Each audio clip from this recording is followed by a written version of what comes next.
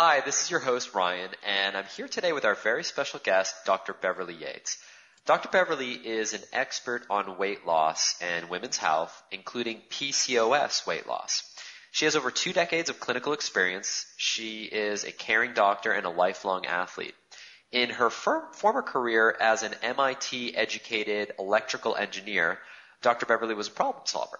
And now as a doctor, she continues to use her problem-solving skills to help other women solve their weight loss problems.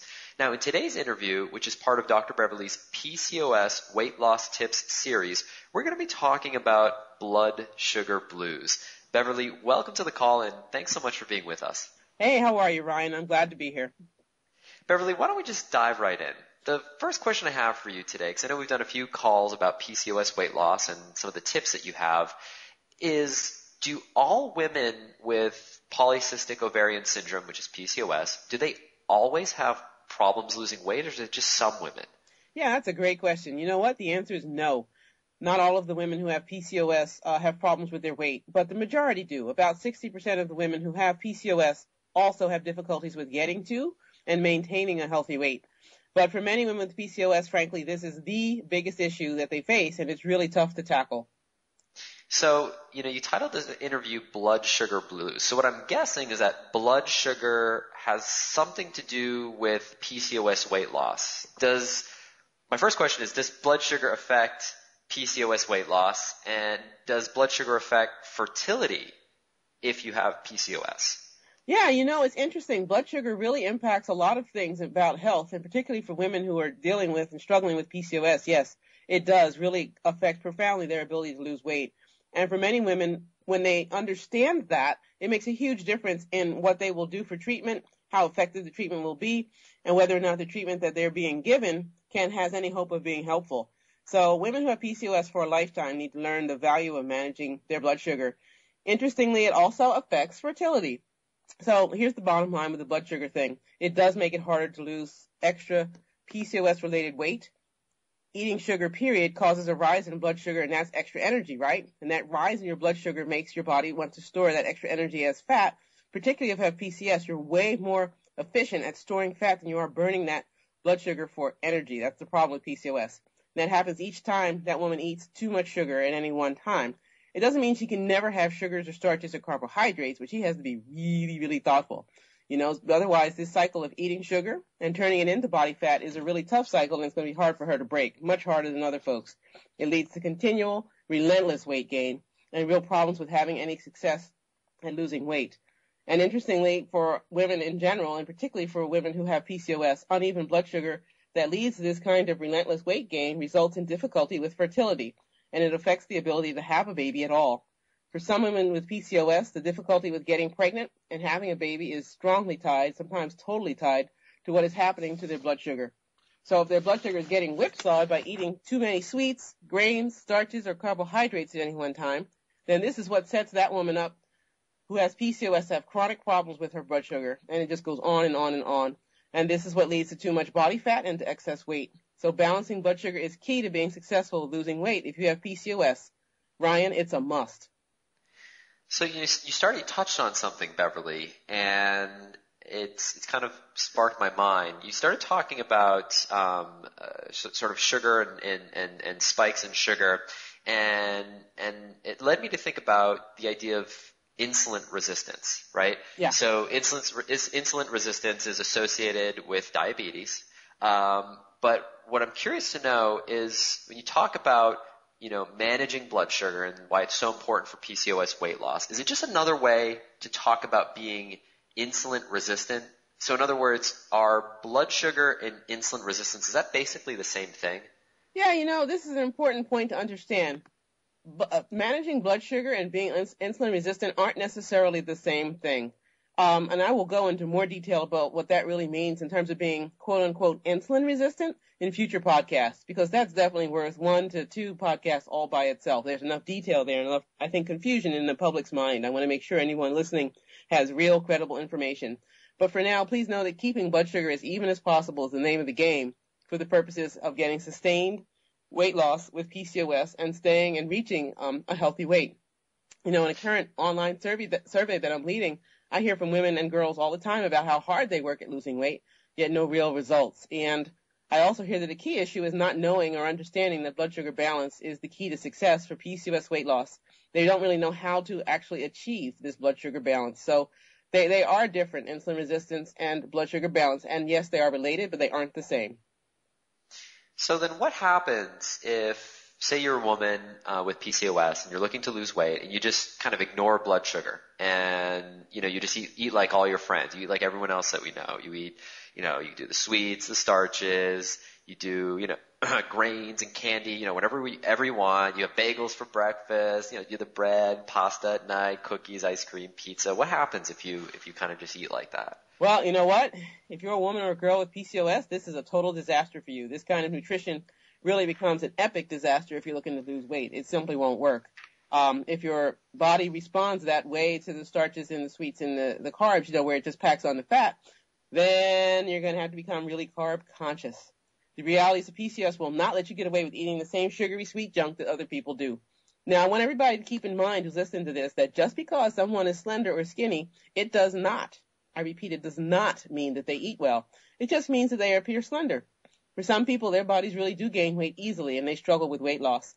And in the case of PCOS, women and girls struggling with it find that they gain weight much more easily than others that they know, including other members of their family and other blood relatives. It's really, really not fair. It's not fair at all. Now, if you're listening to this and this describes your situation, please don't waste any time feeling bad about it. You need to go into action mode so you can do something about it. It's a real issue and not your imagination. So let me explain. Sugar is a super fast source of energy, and it helps you to immediately feel better. It's fast fuel that gives you fast energy for a short period of time. And that's the trap. The sugar you eat gives your blood sugar a fast rocket ride up, like I talked about earlier, that whipsaw. And then just after this rocket ride up comes a sugar crash, leaving you feeling tired and crabby, bloated, and steadily fatter. This is an important part of how the weight gain associated with PCOS builds up steadily over time. So if you have PCOS, you must pay attention to keeping your blood sugar as even as possible, meal after meal, day after day. It's an important part of how you get to winning with PCOS and enjoying well-deserved weight loss success. Finally. That sounds tough. You talk about kind of keeping your blood sugar even with all the temptation that you have and all the foods. I mean, we just went through, I just kind of rattled off a few types of food there, and listening to this, you think, well, what isn't, on that list? Is there anything else you can do to maybe help stabilize or manage your blood sugar? Like, are there any, like medicines or herbs or supplements that can kind of help make a difference specifically for PCOS weight loss in terms of managing your blood sugar? Yes, there are. And in a future podcast, in fact, 2 different podcasts in the series, we'll go into more detail on some of the medicines, both the pharmaceutical medicines and natural medicines that are used with PCOS to help manage blood sugar. It's such a core issue.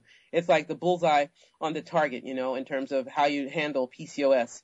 So one example would be the pharmaceutical drug called metformin, and I will cover that one more in depth in the series because I know a lot of women have questions about that, again, via the online survey that I'm doing and from other research and just, years of experience, the issues with metformin come up. Some women respond so well to it. Others of them get sick. And so, we'll dive into that one at another time. Another example of a natural medicine that's helpful with blood sugar is an herb called fenugreek, Fenugreek, fenugreek. Now let's take a moment and talk about this one specific herb for blood sugar balance. Fenugreek is a particular herb that is helpful with reducing annoying cravings for sugar. It's also been used for centuries in India and other parts of the world to help improve blood sugar balance. Now, fenugreek is used as a flavoring herb in cooking, in Indian cuisine, and other cultures of southern and southeastern Asia. Fenugreek is available in lots of places in a number of forms, including leaf, seed, and powder forms. Usually health food stores, sometimes drugstores, often supermarkets, sometimes ethnic supermarkets. You can readily find fenugreek available. It has a very pungent flavor and smell. I personally think it's delicious.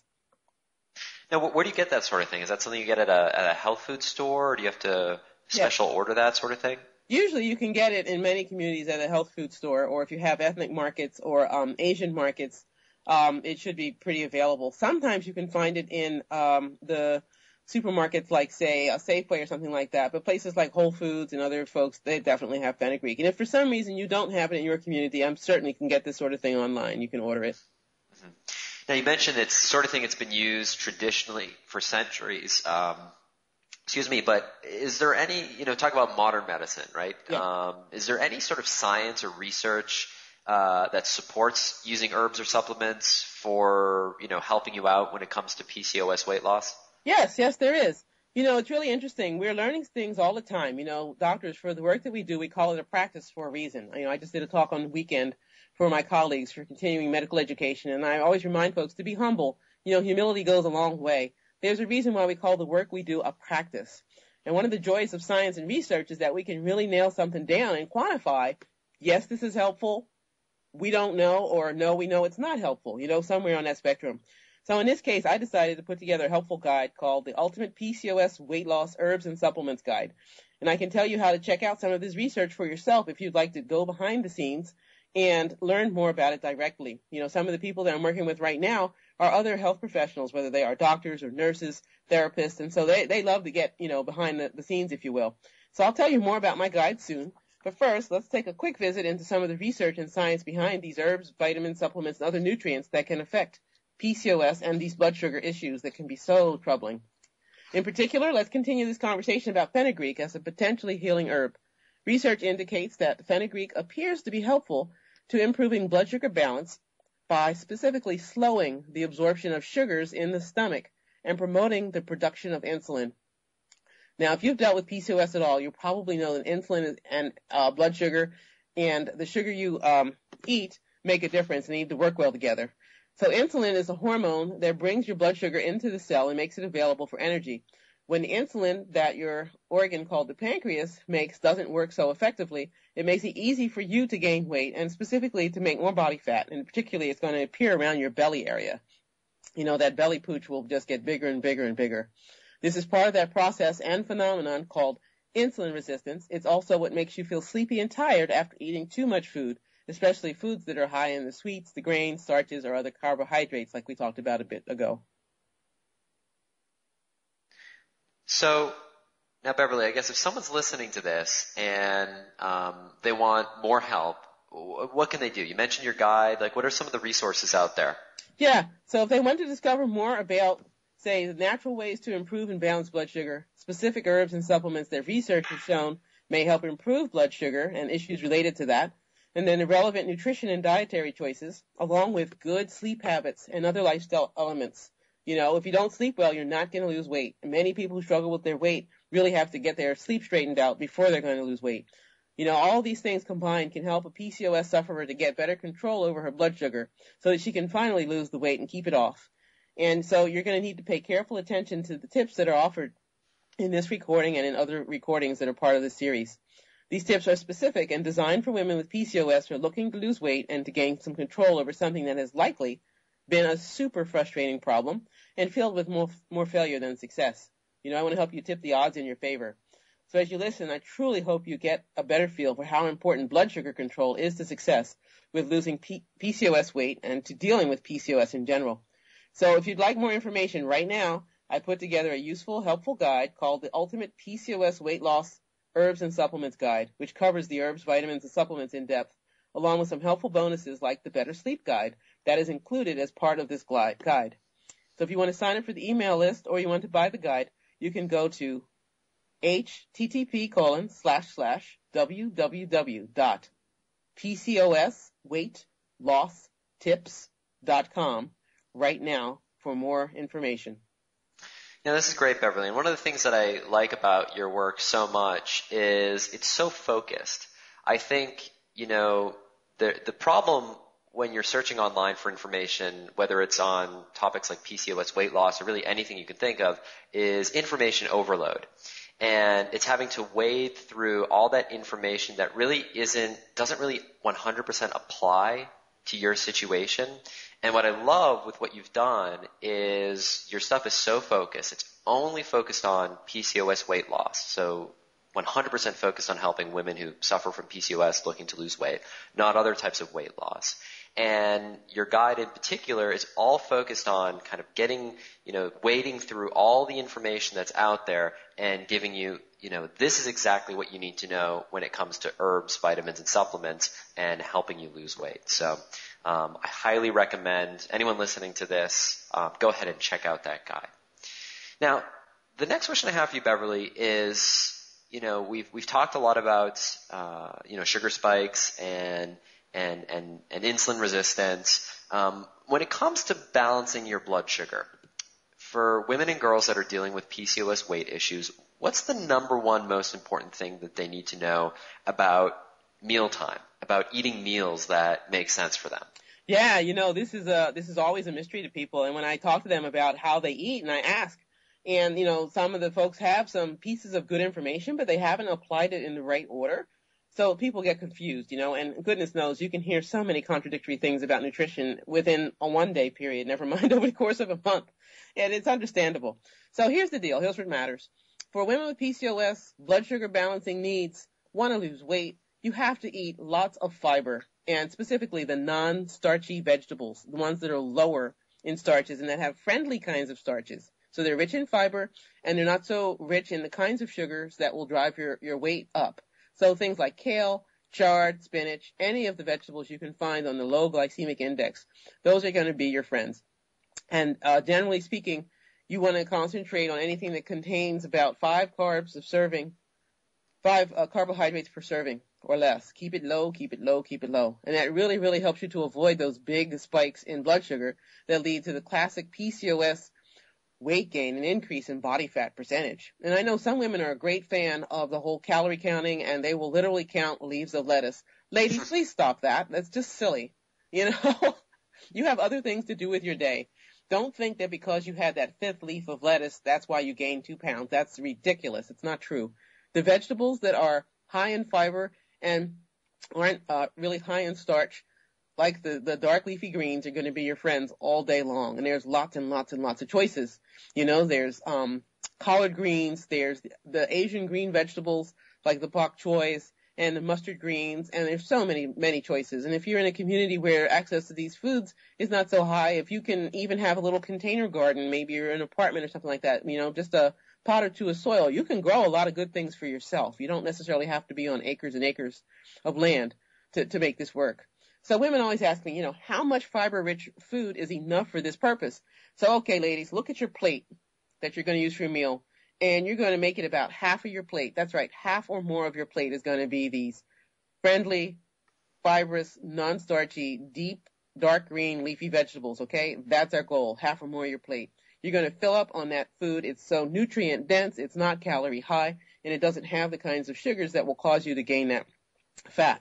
The other quarter of your plate can be nutritious kinds of protein, and I would strongly recommend considering using fish, grass-fed beef, or chicken, preferentially, let's say, over beans. If you want to be more vegetarian or vegan about it, then lentils are probably going to be okay. Some of the beans can be a little too starchy for the purposes of PCOS weight loss. We'll go into that in more depth in a different recording, but just to honor the time that we have for this. So fiber and fiber-rich friends are your friend. Totally. Fiber and fiber-rich foods are your friend when working to keep your blood sugar as even as possible for losing weight when you have to deal with this PCOS and its realities, And frankly, just as important, read all labels, please, for your foods, your drinks, and your snacks carefully, particularly if you've noticed that the packaging has changed. Anytime they make the packaging look all sexy and pretty and jazzy, that usually means the contents of the product has changed. So just because you've used it for the last 12 years doesn't mean that the contents are still the same. So read those labels, okay? And look at the carbohydrate content. Again, you're trying to keep your total carbohydrates low for what you eat in any given meal so that you don't accidentally spike your blood sugar. Strive for keeping the meals at 25 to 30 grams of carbohydrate content, sugars or lower, with the sugars, quote-unquote, labeled as carbohydrates on your food labels. 25 to 30 grams or lower per meal. That's your target, okay? You got to draw yourself a bullseye. Put that information right in the center. You're going to keep beverages as snacks at 10 grams of carbohydrates or lower. So what some folks do, like if they have kids or if they're eating out, what they'll do is if they want to have a soda, and I'm not saying a soda is a health food. I'm not even remotely trying to say that. But if you're going to do it, measure it. So if the whole can of soda is 40 grams of carb, you can't have more than 10 at that time. So that means it would be 25% or a quarter of the can of soda. And you're going to eat your fiber and your protein first. So your vegetables and your proteins go in your mouth first, And that will help dampen the effect if you're going to cheat and have something like a small amount of soda. You don't dare drink a whole soda all at once. It's way too many carbs at one time. Unless, of course, you want to stay stuck with issues with PCOS weight loss and put yourself into PCOS weight gain success. Okay, that's how that works. Mm-hmm.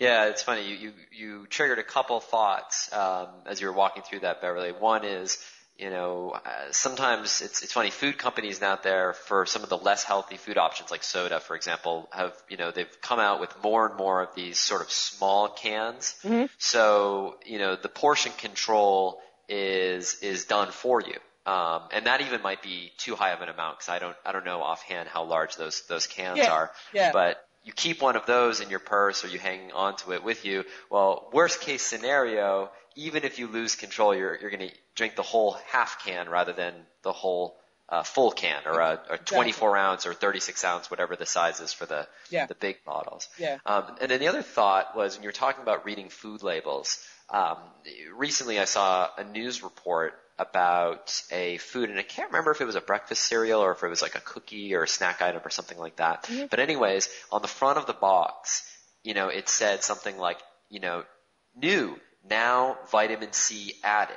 And you think, oh, vitamin C added. That's great. They're trying to be healthy. But here's the kicker. When you turn the box around and you looked at the actual label, the actual nutrition data, it was 0% vitamin C. Yep. So I don't know how they got away with that. If it was it's at a certain amount, a trace amount, they can legally say that, or if it's something that slipped by the authorities, or if it was a misprint on the box. But the moral of the story, the message there is to follow your advice and to really read the ingredients carefully on the back of the label, not what the marketing message says on the front of the box. Yeah, that's a great point that you raised. It's true. There's all kinds of trickery, sometimes mistakes, but sometimes really it's purposeful trickery. And also look at the serving portion, because sometimes the serving size, it might be 2 chips, 2 corn tortilla chips, let's say, or 2 potato chips, or it might be 18. It makes a difference. Look at the serving size and then figure out how much of it you can actually eat. If you feel that you really need to eat these things that we know are going to be trouble. So you don't set yourself back really for weeks purposes of work for just a moment's, indiscretion. Yeah, you gotta balance these things out. Right. And I love your advice to fill up on the kale, chard, and spinach and those types of foods, because if you're going to overdo it on anything, right? Because you feel like you need to really fill your stomach. If you're going to overdo it on anything, you overdoing it on a little extra kale is probably as good as you can hope for. So. I tell you, you're right. That's our goal. If you're going to overdo it, please dive into those dark leafy green vegetables. Those are your friends.